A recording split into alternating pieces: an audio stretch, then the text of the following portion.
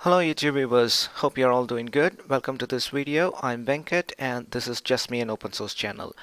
Right, this video is about how to customize EFK deployment. Excuse me.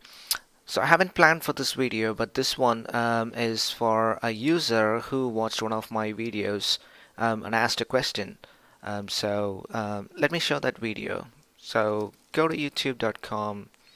And if I search for Kube34, so that's the video monitoring Kubernetes logs using EFK stack, Elasticsearch, Fluentbit, and Kibana.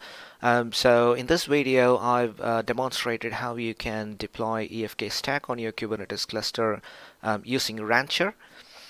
So let me show you the command. Okay, go away, add. Okay, skip ad. Let me pause the video. Okay, so the user who requested was this guy here, Manigantan. Okay, so basically he was asking me whether he could change the number of replica sets, the number of stateful sets in this deployment. So what I've done in this video is, so my setup is still going to be the same for this video. So the original video, Kube34, I recorded using the same laptop with the same environment. Host is 4 CPU with 8 gig RAM, Manjaro Linux. And I'm running Rancher using Docker container, and my Kubernetes cluster is set up using LXC containers. And all of these are CentOS 7 containers with 2 CPU and 2 gig of RAM, 1 master node and 2 worker nodes. So the setup is exactly the same as I did on this original video. And the question he asked me is, let me show you the, yeah, here it is. Go away, add. Okay, so when I demonstrated this video, I deployed it from the catalog app, and the stateful set Elasticsearch will be deployed as a cluster with 3 replicas, EFK Elasticsearch 0 through to 2, and Kibana will be deployed as a deployment with 1 replica, and daemon set and Fluentbit as a daemon set. Since we had 2 worker nodes, kworker1 and kworker2, we need to have Fluentbit running on all the worker nodes, so it was deployed as a daemon set. Okay, so the Elasticsearch cluster, it was deployed as a cluster, and each of these pods require 512 meg, half a gig of RAM to function properly. Elasticsearch is a Java process, Java application, so it requires more memory. And the user here had some problems deploying this setup following this video. So basically his Kubernetes cluster was 1 master node and 1 worker node, and I deployed this on 2 worker nodes, so I didn't have any problem. So when you deploy this on a cluster with 1 master node and 1 worker node, you would have some problems. So now this video is all about how to customize this app, this deployment, so that we can reduce the number of replicas to 1, right? Okay, so I've got my Rancher set up. So that's my cluster. I've imported the cluster into Rancher, and kubectl get nodes. I've got 1 master node and 2 worker nodes. So just to have the same setup as that of that user, I'm going to disable one of the worker node, kworker2. So I can cardon the worker node so that no pods will get scheduled on that node. I can do that from the Rancher UI. So I'm going to disable kworker2, cardon, and it's cardoned. If I go back here and do kubectl get nodes, you will see kworker is ready, kworker2 is ready, but scheduling is disabled. So basically I've got the same setup as that of the user.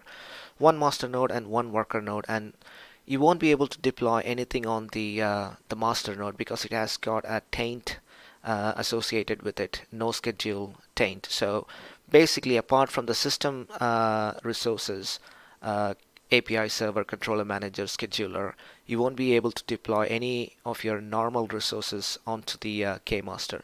So all we are left with is just one worker node, kworker1.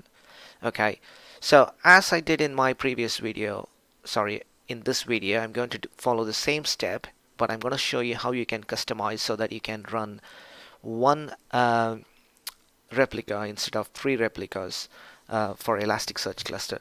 But bear in mind, it's always useful to run Elasticsearch in a cluster mode. Never ever run it in a single replica mode, right? Because Elasticsearch is the storage engine where you store all your logs and everything, logs, metrics, and everything. So if the node goes down, it takes away the associated volumes with it. So it's always a good practice to deploy Elasticsearch in a cluster. And also bear in mind, when you're deploying a cluster, make sure you have a cluster of at least 3 nodes, like in this case, right? But as that user is having that cluster for just learning purpose, he has one master node and one worker node, and he want to try this video. Okay, so let's try and do that. If I go to select any namespace, go to catalog apps, launch, and EFK is here. I'm going to follow the same set of steps that I followed in the original video. View details. And then what we did in the previous video was it gets deployed in its own namespace, EFK. Use the default image, that's all okay. So as I said, it requires half a gig of RAM to run the Elasticsearch container. It's exposed as a node port service. Persistent volume, I'm not bothered about persistent volume, but if you are using it in a production environment, make sure you have set up the persistent volumes. Kibana, I don't want to expose it, let's change that to false. FluentBit is enabled, and if I scroll further, you can see the YAML file that will get deployed as part of this app deployment. So that's the Elasticsearch image, master, replicas. So here's the 3 replicas, right? So how we can edit this replica. So this is just a preview. You won't be able to edit this YAML file. It's just showing you what will be deployed, persistent, and all those things. Okay, so let's go ahead and try and edit this file. And if I expand the detailed descriptions, it will show you the list of options that you can customize. It will be here. So for Elasticsearch, the configuration. So these are the configurations that you can use in the deployment, and these are for Kibana, and these are for FluentBit. So if I go back to the Elasticsearch, you can see here master.replicas, the number of master nodes to deploy as a stateful set. The default value is 3. We're going to change that to 1. Master.replicas, note that, note the option parameter, it's master.replicas. Okay, so let's close that. That's all we need. If I edit as YAML, click this button, edit as YAML file, and here under Elasticsearch, elasticsearch.master.replicas :1. Okay, so that's all needed. Now we can go ahead and launch this app. Okay, I'm launching. If I go to workloads, you can see all of them are getting deployed. So Elasticsearch is a stateful set, and you can see it's just trying to create one replica, and you can see here it's one replica. And FluentBit is a daemon set, and Kibana is a deployment with one replica. So one replica, one per node, and it's 1. So I'm going to wait for the deployment to complete. So it's pulling the container images for Elasticsearch, FluentBit, and Kibana. I'll wait for this to come back. I'll pause the video and I'll come back when these are all ready. Okay, all of them have been deployed. As you can see, Elasticsearch with one replica, FluentBit with two daemon sets, and Kibana with one deployment. So if I go back to the terminal, kubectl get namespace, there is this EFK namespace that got created automatically. Kubectl -n EFK get all, and you can see the daemon set for FluentBit and the deployment for Kibana and the stateful set for Elasticsearch, and you can see it's the number of replica is 1. So that's the change we made. So this is how you deploy, you customize the app that you want to install from Rancher. So you go ahead and look at the detailed description of the app that you're about to launch and see the customization options. On the UI, you won't be able to tweak many options, but if you edit the app as a YAML file, you'll be able to add or delete, update those configuration options. So we've changed the configuration to deploy 1 instead of 3 replicas for Elasticsearch. That's how we do it. And now let's check if it's all looking good. Okay, so EFK Kibana, and if I click this node port link here, it will take me directly to the Kibana dashboard, and you can see there's an error with the Elasticsearch. The Elasticsearch service is unavailable. So let's go ahead and dig what's happening. So if I go to the Elasticsearch stateful set, and there is this one replica, one pod running, and let's look at the logs, why it's failing. Okay, there it is. It's saying not enough master nodes. Okay, I think it's spitting up lots and lots of log files.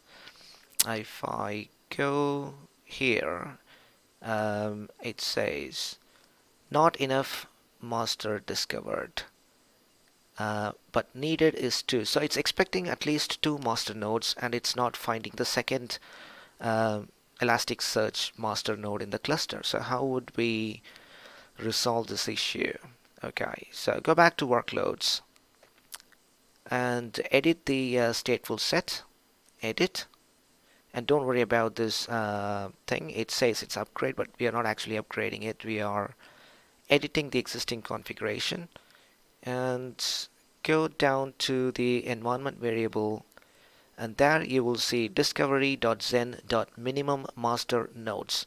So the app has specified that the minimum number of Elasticsearch nodes in the cluster should be at least 2. So since we haven't got 2 cluster nodes, that's why it's the service is unavailable. So change that to 1. So we are happy with just 1 master node, 1 node in the cluster, Elasticsearch cluster. So that's done, and click upgrade, and go back to the Kibana dashboard, and still you see service unavailable. That's because if you go into the workload and select this one, or environment variable, Zen minimum master node is 1. So the deployment has been updated to 1 master node, but if you look at the container itself and look at the environment variable inside the container, it still says the minimum master node is 2. So that's the reason. So in this case, what we got to do is we have to delete this container. Okay, let's go ahead and delete this container. Delete, and go back to workloads. And now you will see the container is deleted, and it is creating a new one, initializing. So we've deleted the existing Elasticsearch container, and we've asked the stateful set to deploy a new container. Okay, so let's wait for the new container to start, and then we can verify if the logs are looking good, and we can access the Kibana dashboard. Okay, it's ready now, and if I go into the stateful set and inside the pod, if I look at the environment variable, minimum master node is 1. That's looking good. And if I look at the logs, you shouldn't be seeing any errors in the log. Okay, go back to workloads and look at the Kibana dashboard. Loading Kibana, and there you go, you don't see any error. So now let's set up the index pattern, and it has discovered the Kubernetes cluster index. Gonna put an asterisk, click next. Okay, now we got to select the time filter, select timestamp, create index pattern. Okay, so we are good now, and go to discover page, and in a moment you should see all the logs. Yep, there we go. So we've got all the logs from all our nodes in the cluster, and if you want you can add a filter. Let's say namespace Kubernetes.namespace is EFK. Click save. Cool. So those are the logs from the EFK namespace. You can see here the EFK is highlighted, and if you want to search for any particular pod, let's add a new filter. Kubernetes.pod name is EFK Elasticsearch. Save, and you've got that as well. So Kubernetes pod name. So these are the logs from all the pods that has EFK Elasticsearch in its name. Okay, so that's what I wanted to show you in this video. It doesn't matter how many nodes you've got in your Elasticsearch cluster, your cluster will still be functional, but it is not a highly available cluster. So this is just for a demonstration purpose. Since the user asked me how to deploy the EFK cluster using just one replica instead of 3 replicas, because he hasn't got enough number of worker nodes. Each worker node needs to have at least half a gig of RAM for these Elasticsearch node container to be running. Okay, cool. That's all I wanted to show you in this video. Hope it helped this user Money here. Hi Money, I hope this one was useful. If not, or if you're looking for something else, please let me know and I'll be able to help you. Okay, thank you all. See you all in my next video. Bye bye.